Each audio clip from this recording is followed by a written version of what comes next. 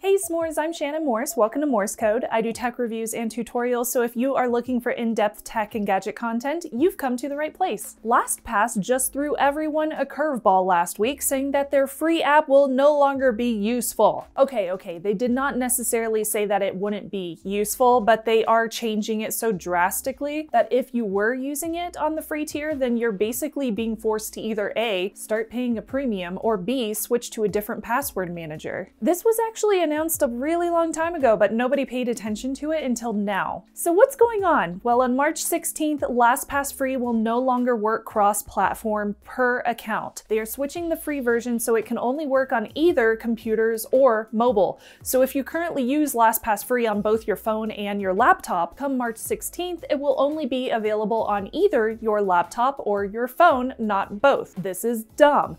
Generally, people need to be able to access passwords on both a computer and a phone, so it forces your hand as a consumer to either pay or switch. Now, you could stay, but why would you? This change would slow down your password entry on whichever device Lastpass does not work on, as you will now have to look up your password in your Lastpass app or your extension, then type it into the alternative device. Like if I had the app on my phone and I wanted to sign into a site on my computer, I would have to open Lastpass on my phone and type it into my computer. Or I would have to text or email myself the password, but that's not as secure. This inhibits the convenience that I love about password managers because it brings back the original problem. You have to type your passwords in again and they aren't easily accessible. Now, I suspect that this change will make a lot of people who use Lastpass Free slowly start using bad passwords again that they can memorize, or they will stop using a password manager altogether.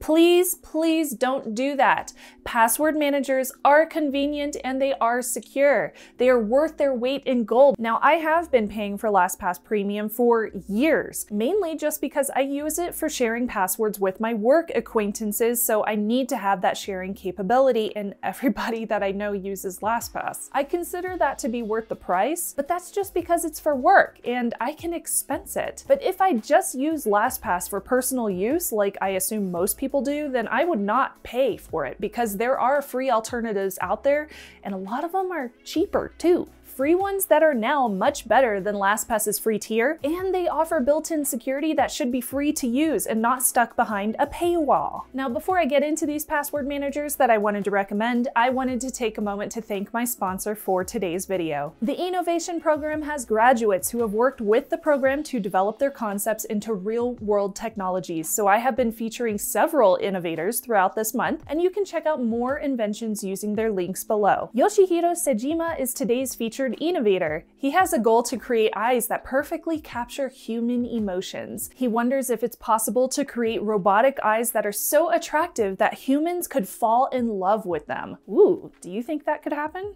His crying robot sheds tears in a realistic manner, and when applied to animatronics, it could create for the most realistic robotic eyes ever created. The pupils expand and contract based on images it sees along with light captured. It's capable of tracking images too, like in this game of Look Away. Tech like this, as well as this very cool self-writing clock, which is a wooden clock that erases and writes the time by itself every single minute, very steampunk, is featured through the Innovation Program, but also at their yearly event held in Tokyo called Open Innovation, where the program announces all of those selected for the upcoming year's Disruptive Challenge, as well as honor winners of the Generation Award. So keep an eye on the Innovation Program's social media, their website, and their YouTube channel for information about this year's application period, which is starting this summer, and open innovation in the fall. I have a feeling a lot of hackers out there would want to apply for this because it sounds awesome. You could be one of the innovators that is exploring the world of the future, and you can see more profiles and more innovations over at innovators.com/en. That's INNOUVATORS.com/en. Thank you so much to the Innovation Program for their support of my channel. So this is my comparison of a bunch of different password managers managers that do have free tiers. If you want me to review these in more detail or show you how to export passwords and import them into a new manager, let me know which ones you are interested in. I'm happy to do separate videos about whichever ones you want. Also, a bit of a disclosure,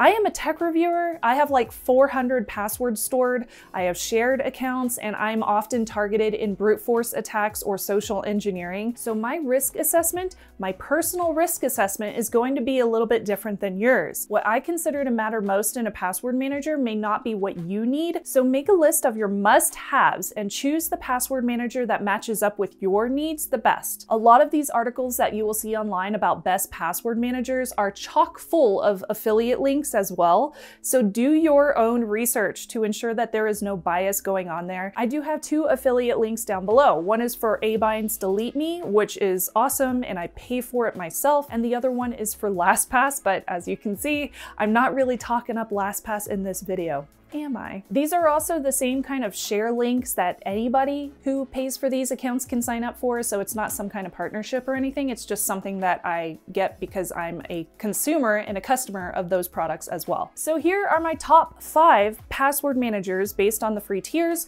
with note of several other ones that you may want to check out at the end. Number 1 is Bitwarden. This one has been recommended by tons of folks when considering a switch away from Lastpass. Bitwarden Free for personal use is cross-platform, so it will sync across all of your devices. It also gives you access to item storage, link notes, and cards. A password generator is built in, as well as 2FA, and there is a self-hosted option if you want that additional security. The paid plans are cheaper than LastPass's premium, and they do offer similar specs, like shared access, encrypted file attachments, hardware 2-factor authentication options, and priority support. That stuff costs about $10 a year. Did I mention that it's also open source? So that's cool. Number 2 is your browser. I will use the Chrome browser as my example, but this also works with Microsoft Edge and Firefox. In the Chrome browser, as soon as you install Chrome, the password manager comes with it already built in and enabled. The Chrome browser allows you to sync across all of your devices as soon as you sign in with your Google account. So in my case, I use a Gmail account. Since my Gmail account is secured using a physical hardware token and 2-factor authentication, that also means my built-in Chrome browser password manager is secured using the same token and 2-factor authentication. So it is free, cross-platform, and it works anywhere where you have Chrome installed. But there is no family sharing, and it won't autofill outside of the browser. You would have to copy and paste your passwords. Number 3 is PassHub.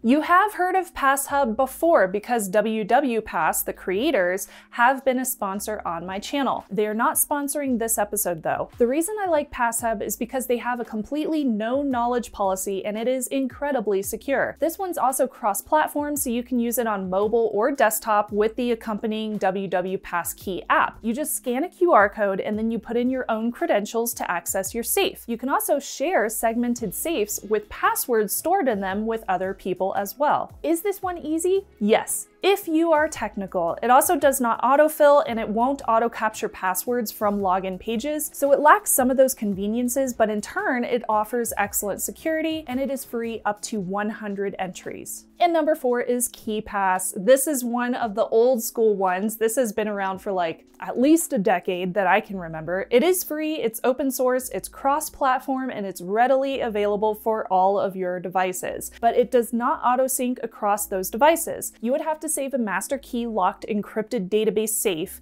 to a cloud service provider of your choice and then access it from whatever machine that you are using. The GUI, the graphical user interface, is not super friendly to non-tech savvy folks, and in order to use it on some platforms, you do have to use credited, unofficial third-party plugins or apps. Nowadays, it does have autofill capabilities and it does allow for sharing. There is no 2FA, but you can run it off of a thumb drive using the portable version. This one is definitely not as convenient, but it's absolutely targeted towards folks that want the utmost of security, who are okay with sacrificing some of those conveniences. And number 5 is MyKey. It's MYKI, which is a free cross-platform app for password storage. This one does offline syncing, and you can download it on a mobile device, for example, and then scan a QR code on your computer to allow MyKey to sync with that computer. There is no master password to remember. You just just use Face ID, a PIN code, or a fingerprint to access it. It also has 2FA token storage and autofilling capabilities, which is a pretty cool add-on. If logging into a site on your PC, you can grant access via the app on your phone. You can also share access without revealing passwords, and you can store credit cards alongside your passwords as well. Now stay tuned for my alternative picks or skip ahead using the chapter markers here on YouTube.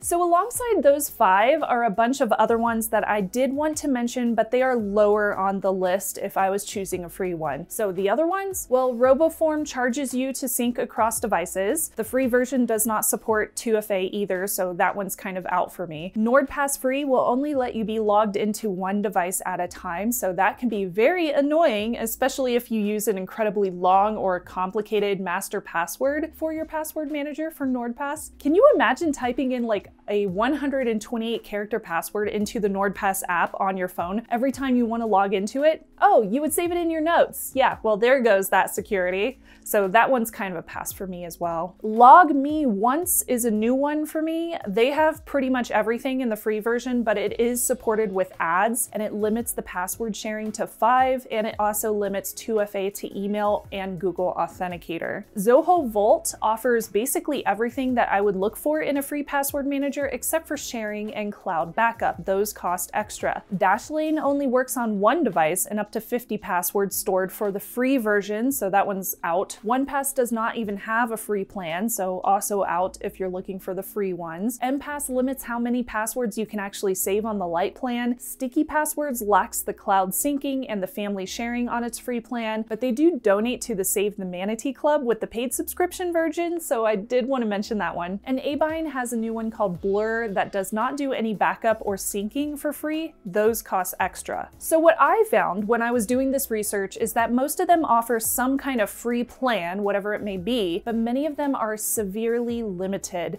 and most of them do lose some of those capabilities until you pay up. If you do opt to pay for one of them, they are all priced pretty competitively. Some of them are really inexpensive, and again, I do not mind paying for a password manager since it saves me so much time, and I have so many different devices, and I use a lot of different accounts for all of my tech reviews. Now don't forget, let me know down below if you want me to do any in-depth reviews of password managers, because there are tons of them. Shout out to my newest Patreon supporter as well, Night Raptor. You are awesome. Thank you so much for joining my Patreon. Thanks again to my s'mores for subscribing and watching. I'm Shannon Morse, and I will see you soon. Bye, y'all.